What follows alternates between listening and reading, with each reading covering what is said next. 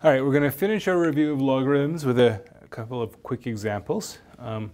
First, we're going to look at some of the graphical properties, and then we're going to play around with some of the algebraic properties.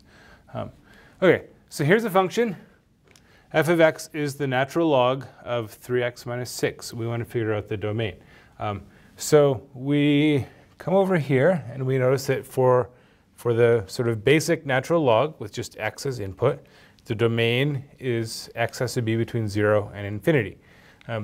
So that means the input has to be bigger than 0, right? So when we come over to something like this, it's no longer the case that we just need x to be bigger than 0. We need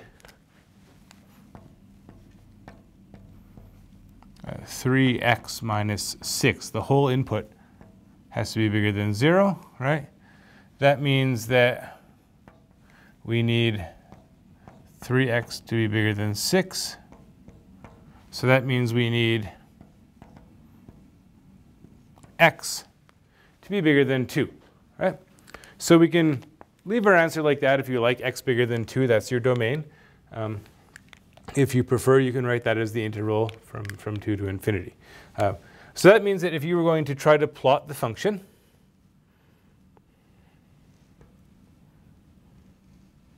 okay, well, the first thing you're going to need is you're going to need a vertical asymptote now at 2, right? So there's a vertical asymptote where the domain begins. Okay, right? So essentially we've shifted it over, right? One way to think about it is this is 3, if you factor out the 3, right? 3 times x minus 2. So if you think about it that way, what we've done is we've shifted to the right by 2 units, thinking in terms of transformations. We shifted to the right by 2 units, and then we've compressed horizontally by a factor of 3, right? And so all that's going to do is that's going to kind of, rather than having it go like that, it's going to be a little bit steeper, right? The general shape is still the same, okay?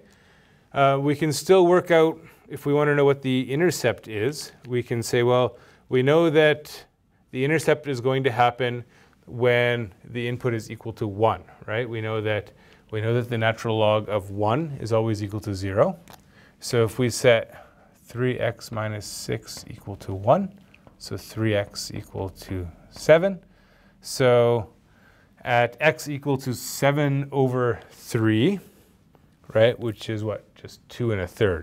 So it's around there, right? So you can see it's compressed by a factor of 3, right? Rather than the intercept being 1 unit over from the asymptote, it's only a distance of 1/3 from the asymptote, and then we can plot it in. So we're going to have something that looks like that. Okay, there's our graph. Notice that it's the same general shape, right? It's just a transformation of the original. Okay, now here's an algebraic problem. This is working with the properties. We're given 3 values for the natural log. Log of a is 2, log of b is minus 1, log of c is 3. We want to find the value of this ugly looking expression here. Okay, now one of the mistakes that people will make, this becomes a complicated question if you think that, well, if you think that this is telling you that your first step should be to solve for a, b, and c, you're going to have a terrible time with this problem. And yes, I could solve for them, right? A is going to be e to the 2, b is going to be e to the minus 1. I could do that, but the point is that I don't have to do that because I have these properties. The point is these properties let me break things down. One thing that you want to watch out for, I put square brackets around the one in the denominator to make it clear that that power applies to the logarithm and not to the input. This power rule here, log of a to the k, this applies when the exponent is inside the logarithm, not outside. One of the problems is that we sometimes encounter ambiguous expressions like this. Now, in this case, the intent is that that power is inside the log. Usually that's sort of the assumption if it's not clear. if you're ever unsure, you could always ask, right? Be like, hey, this is ambiguous, can you clarify? Okay, so with something like that, we can, on the top, we can use the exponent rule, right? And we can write this, we can write the top as 3 times the log of a cubed b to the 5 over c to the 4. The other thing we could have done is we could have applied we could have used laws of exponents on the inside, right? A to the 9, b to the 15, c to the 4. It's going to work out the same in the end, whichever way we do it, but that's fine. And on the bottom, there's actually not much you can do, right? You just leave it as is. One of the things to be careful about here is there's going to be a temptation to bring that power down in front. But because that power is outside the natural log, it's outside the function, there's nothing you can do about it other than work out the value on the inside and then square. Okay, now what do you do from here? Well, with something like, I'm going to work over here because we don't have that much room. With something like log a cubed b to the 5 over c to the 4, we could apply the quotient rule and say, well, that's like the natural log of a cubed b to the 5 subtract the natural log of c to the 4, right? And then you could apply the sum rule to that first term, right? And you could write it as log of a cubed plus the log of b to the 5 minus the log of c to the 4. Once you get the hang of this, you'll realize that it's always going to be the case that terms in the numerator just come with plus signs, terms in the denominator come with minus sign, right? When you have things factored like this. And then finally, you can bring the powers down, right? So what you're going to have is, you still have that 3 out front.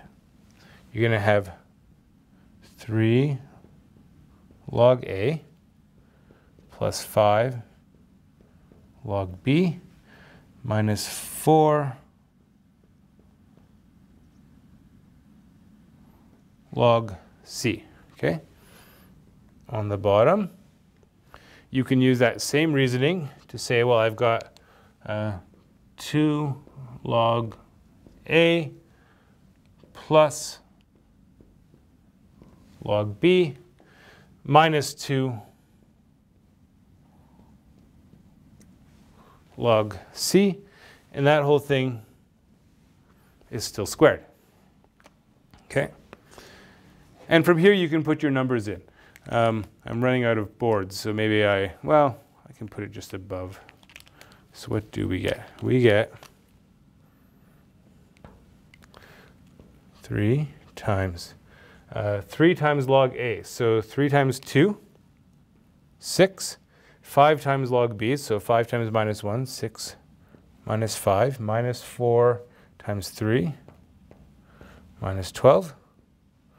And on the bottom, 2 log a, so 2 times 2, 4, okay, minus 1, minus 2 times 3, so 4 minus 1, minus 6, and I want that squared, okay? All right, so minus 33 over, what's that going to be on the bottom? Over 9, which I suppose you can simplify to minus 11 over 3, right? But the point is to use the properties of logarithms, break everything down, then put in your numbers, right? It's primarily an exercise in making sure you know these properties, making sure, so the other pitfall here, when you have a log divided by a log, there's going to be the temptation to try and apply this rule and subtract the 2. But that only works if the division is inside the logarithm, not outside, right? All these rules apply when the operation, right, the multiplication, division, or the power is inside the log, and then you can split it up into something simpler on the other side.